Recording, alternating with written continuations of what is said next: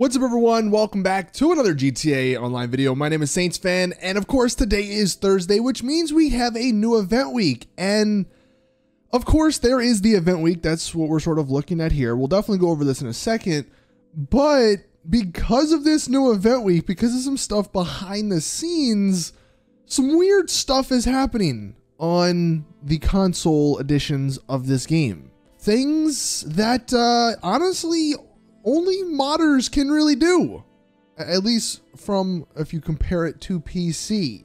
So if anything strange has been happening to you over the last day or so in GTA Online and you're on console, well then hopefully this video will explain what is going on. Are there modders on console? Well, we'll take a look at that right after we quickly go through the Newswire event, because there's nothing crazy this week. Probably the biggest thing is this t-shirt is the t-shirt you get. It's the free item. I think you simply just got to log in. Yeah, if you just play GTA Online between now and, of course, next Thursday, you will get this pretty rare t-shirt. I guess this is the start of the 20th anniversary for GTA 3. So that's kind of the biggest thing, because the money making, I think we get double money on sumo. Like, does anyone really care? Double money on special vehicle work? No, no one really cares. We also get, I think it was on the Gerald missions, you get double money. So nothing crazy. I mean, we have, like I said, double money on the special vehicles. You also get some bonus money on the daily objective, so that's kind of good. Like I said, Gerald, he has 2 times money on all of his missions, and they are pretty fun. I think these are the most recent new contact missions. The prize ride is the Dominator ASP. It's not a bad vehicle. You get this by placing top 3 in 6 different car meet races over the course of a week. So not too difficult, doesn't sound like. These are the podium or the test ride vehicles if you don't have any of them. And then to wrap it up, we have, well, I guess we have the Spectre on the podium, but then the discounts, they really want you to buy the Casco, because you'll see you have 40% off here. You also get 40% off of all garages, which is cool if you want to switch garages or buy a new one.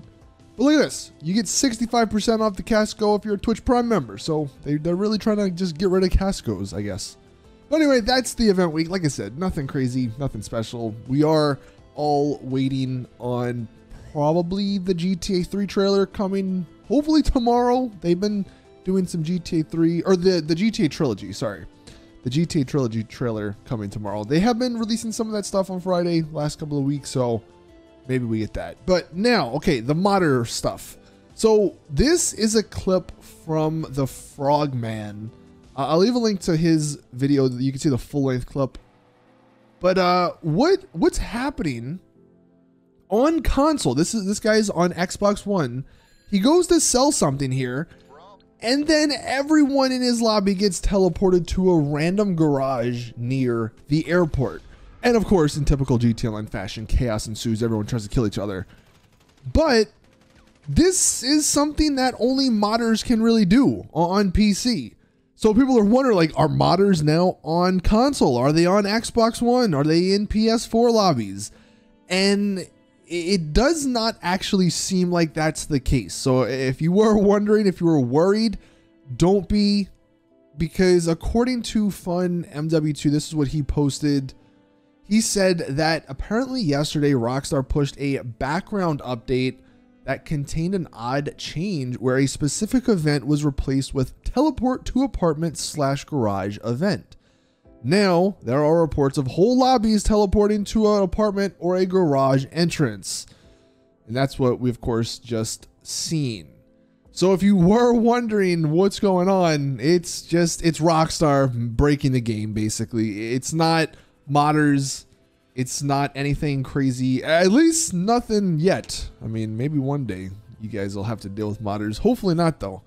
But if you were on console, everything seems to be fine. Apart from just everyone occasionally teleporting to garages and apartments. If that's the case, hey, just bust out the up and atomizer and blow everyone up. That's all you gotta do.